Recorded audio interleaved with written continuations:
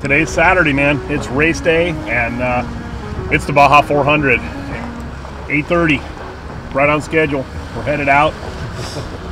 We are headed over to Ojos Negros, the other side of Ojos Negros, and we're going to get the show on the road here this morning. The boys have already left the starting line, so they're on their way, and they're picking up Caden, and we'll have this whole thing underway here in just a little bit. It's PRP seats, shock therapy, Rockford Foz kick, keeping the bumps going.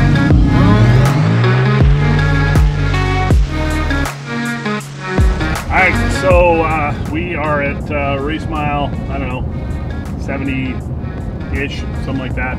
That's where we were doing a visual. Good thing we were there because we had a little mechanical issue that we had to rectify. We had the parts, we jumped right on it. It was not a long fix, but unfortunately the car was reduced power there for a little while because of the problem. And so, you know, we're not really right where we want to be this early in the race, unfortunately, but, you know, there's a lot of time still, and, you know, a lot of things can happen out there. So we're going to keep digging here. We're headed up now, and we're going to set up for a fuel stop, and we'll see where we're at that point. So race mile 140 basically, and we finished our fuel stop. It was clean, went really quick, didn't lose any positions there. We really don't know exactly where we stand at this point because by the time we got down here, there had been some cars through here already. So we're not really sure where we're at on the road. When I get some phone service, I'm gonna try and figure it out. We're here at 190 and the car just went by. He was flying. He's looking really, really good. Again, we still don't know exactly where we are position-wise. We had a dozen cars through here while we were here probably, but you know what? We're still in the hunt. You know, we're not even halfway there. We're not even halfway to the finish yet. And so now we're going to flip it out of here, and then, you know, we won't see the car until Brandon's in it, and they're coming back from the Pacific side. Gosh, over by 360, I think. So we're going to check out for a little while here, and we're going to run back through Valley T and see if they got any tacos left. For some reason, they are just, oh yeah, they're to die for, I guess. They're, I don't know, just got a great flavor, and I mean, there's kind of no place like this, really. So it's a race day tradition, I guess. I think they're making a pretty good living here, and we like supporting them. So they're always here for us, morning, noon, and night. They'll be here at 2 o'clock in the morning still making tacos.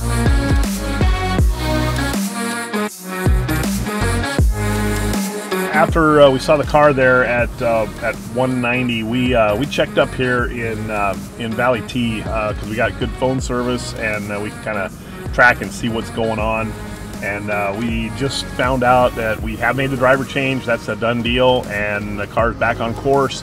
And we're kind of back in the hunt here. It looks like we may be 8th on the road right now in our class, which is great because after the early problems we had, we were dead last. So if that's the case, I mean, we're super happy about that. We still got some work to do. You know, we've got 160 miles left to go. Yeah, so you know, we got a ways to go yet. Let's see how it all plays out.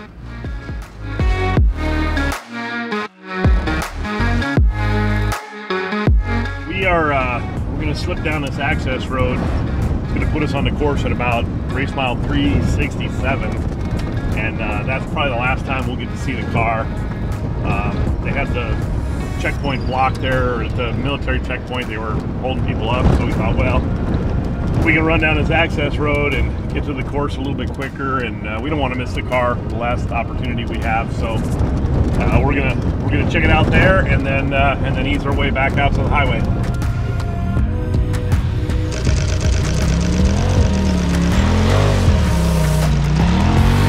All right, so I think we just saw the car for the last time, and like I say, we're at 367. Everything looks good. These guys have gone from dead last in our class, and they worked themselves up to physically 7th position, and they're just a couple of minutes behind another car, which hopefully they're gonna catch them before the finish line. We won't see them now until the finish line, so no telling exactly where we're gonna finish, but you know what?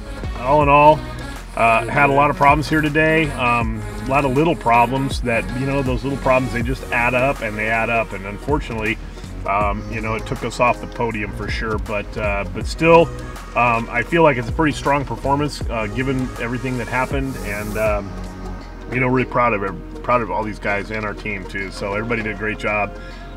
You know, we fixed a lot of broken stuff today, and heck, you know what? We're gonna be ready for the 1,000 for sure. I think we're still in this. We just got back to the house after a long day racing. It's definitely not the day that we had in mind, but nonetheless, we still got to finish. That's what really matters. So Caden and Pat started the race. Right off the start line, we had a malfunction with one of the plugs on the intake. That came undone, and when that came undone, it killed the car. They were down, we estimated about 10 minutes on that.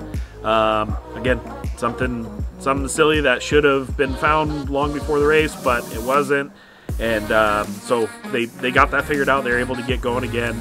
After that, they had another mechanical issue. That took them down for a little bit. They were in limp mode to get to the next pit. I think that was race mile 70 when that happened. And then after that, I think we blew a belt, high speed type of a situation, blew a belt. So handful of mechanical issues, but we were able to get the car going each and every time. Our crew today did an awesome job taking care of the car, making sure that everything was all fixed and ready to go, and so they could keep charging on. So huge prop to our crew, on everyone that was out there that helped us. Really appreciate that. Couldn't do it without you guys. So thank you for that. But they were able to get the car to me at 2:40. I hopped in the car. We had a super fast driver change. Everything was on lock. By the time they were done getting fuel, I think we sat there tightening belts for 5-10 seconds, something like that. So it was an awesome driver change, fast fuel. We were able to get the car back on course, do what we needed to do, and hammer out some miles. After we hammered out the miles, we were able to look at our gauge a little bit and figure out that we had to do a little bit of adjustment on our fuel mileage. That was our longest stretch that we had. So we pulled into one of the road crossings, or one of the speed zones rather.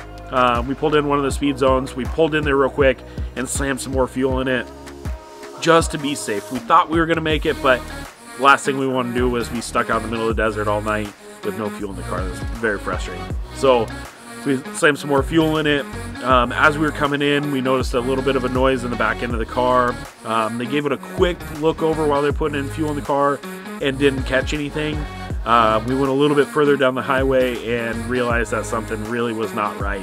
Kind of gave the car a little bit of shake on the highway, and something in the rear end was coming apart. Come to find out, it was a hub. It looks like we probably sheared off a lug stud or something like that. Wheel was super loose, wallowed out the hub, and it was making a ton of noise. It probably wouldn't have gone a whole lot further once we were actually off-road. They were right behind us again. They threw the fuel cans back in the truck and were able to get right behind us. We had pulled off the road, sat there for, again, 10 seconds, something like that. They were super fast, pulled in right behind us, jumped out, inspected the car, figured out what was going on, and was able to get the car fixed, ready to go, and the car's flawless after that. So we definitely had a lot of downtime today, but it sounds like we still had a pretty good finish, somewhere in the top 10, hopefully. And it's definitely, we'll see how it pans out, but nonetheless, we had a great day racing. Even though we had our issues, we still had a blast doing it. Thank you everyone and our crew that helped us. Thank you to all of our sponsors. Obviously we could not do it without you guys, and great day, awesome day.